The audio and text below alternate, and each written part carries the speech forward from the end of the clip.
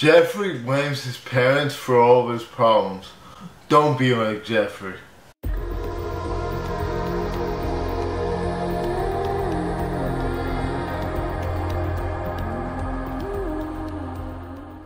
So when I was younger, I used to always blame my parents for everything.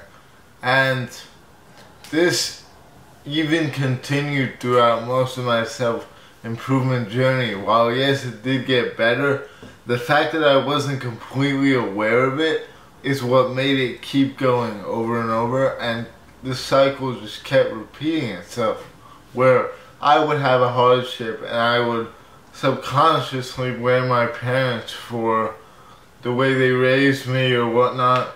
And if I say this to my parents, they'll be like, oh no, you never did that. Like, they won't believe it. But I know that I wasn't necessarily taking accountability and responsibility for my own actions. And it's not because I didn't want to. It's because, one, I didn't know this was the case. And two, it just was easier to bash someone else rather than taking accountability for your own actions.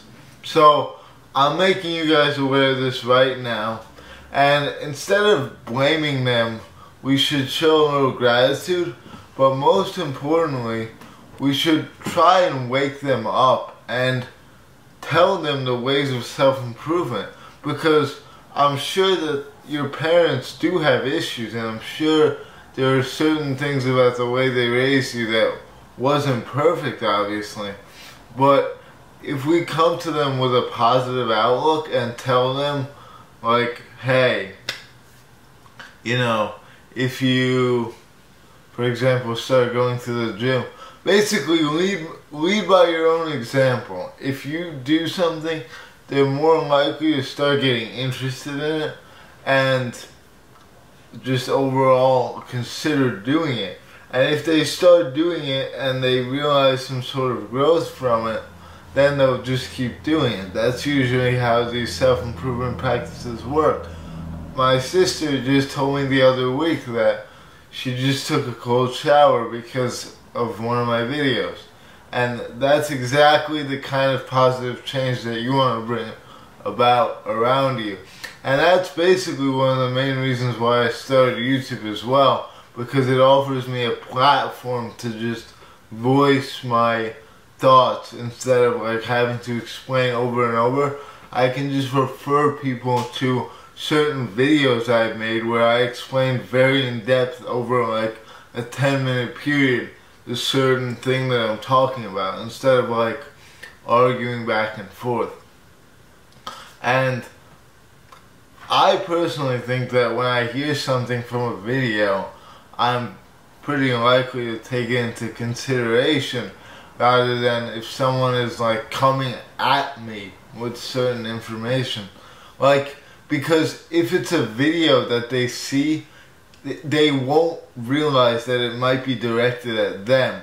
But if I say it to them directly and like call them out on something, then they might get offended and get defensive. So this is like how to influence people 101, honestly, but we're getting a little bit off topic. Now, we can obviously say that it's hard to influence our parents and try and make them do stuff, but the truth is that once we start taking accountability and stop blaming them for stuff, there'll be very little for them to complain about, and they'll have overall more respect for us because we're able to take accountability for our actions. And then we can start trying to win them over and trying to better their lives, because if we are able to better their lives in some way, we also better our own, because then we are able to kind of receive the boons of good parenting. And these practices can definitely help anyone, not just us teenagers. So, of course, it can be hard to influence parents, but I want you guys to kind of implement the methods that you would use if you wanted a material item. Like, let's say you were a little bit younger than you are now and you wanted like, I don't know, a new phone or something. Suddenly you would become very charismatic and find every way to reason with your parents to get you a new phone. You wouldn't just shout at them or be rude. What you would probably do is make a deal with them and implement all sorts of other ways of influencing people in order to get the end result you want, which is that phone. This is just like a very basic example, but usually kids are very good at getting stuff that they want from their parents, but they're not as good at influencing their behaviors. Like my little brother is extremely good at making my dad buy him shoes, but if you were to try and influence his behavior, you wouldn't listen. So it's stuff like this. We need to shift our priorities a bit. I think that's a given. And once we start, I think that just overall, once we start improving our own life, this will come as like a result of that, because we'll naturally not want to blame our parents. And this also goes for siblings as well. Like, siblings and parents, don't blame either of them.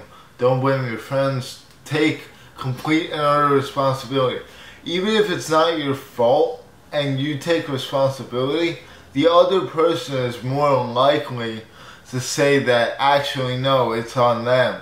Because if you, like, literally try this in the next week, whenever a situation arises that you don't agree with, take accountability for it and see what the other person does. I guarantee you they'll try to walk you off a cliff, like back from the edge of a cliff, and take accountability themselves. Because if you're being honest and you're being willing to understand the other side, then they will be too.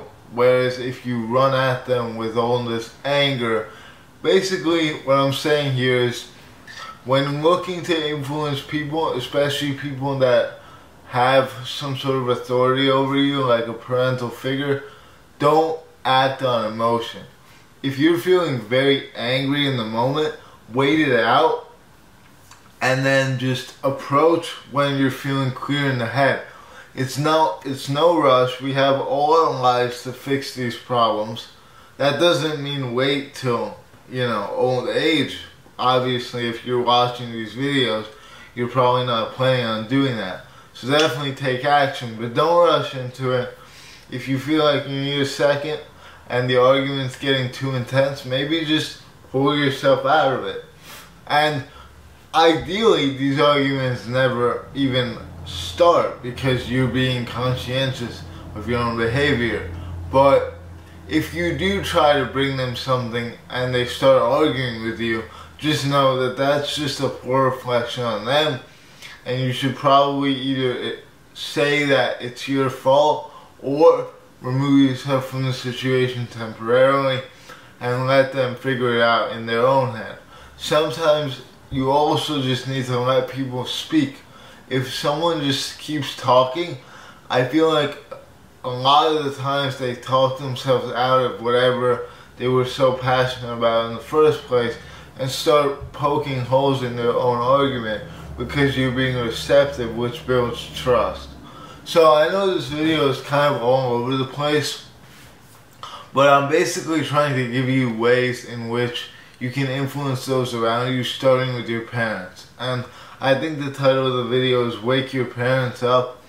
And don't you guys think that your parents would like some sort of improvement in their life? Like, why wouldn't they, right? We all love these achievements that we're creating for ourselves and manifesting and all that. So why wouldn't our parents? They're basically just older versions of ourselves. They're still human. There's no big difference. So even though they have experience and authority over us, they might not have the right information because they weren't brought up in the age of technology. They don't have access to all these, or they do have access, but they just don't know where to look. Like, they wouldn't sit and watch Ice Cold JT videos 5 at a time to try and get all these self-improvement tips in their head. We have to do that, and we have to bring them the knowledge that we've received and try and help them. And if we try and help our parents overall, I'm sure this will make a huge difference in their life. So with that being said, I think that's basically it for today's video. Probably a shorter video overall, but that's okay. Next week I will be pretty much done with college, and we will be very, very consistent. So hang in there for the next 2 weeks, and then, oh baby, it's gonna be a whole new wave. So I'm looking forward to it. I hope you are too, and I'll see you soon.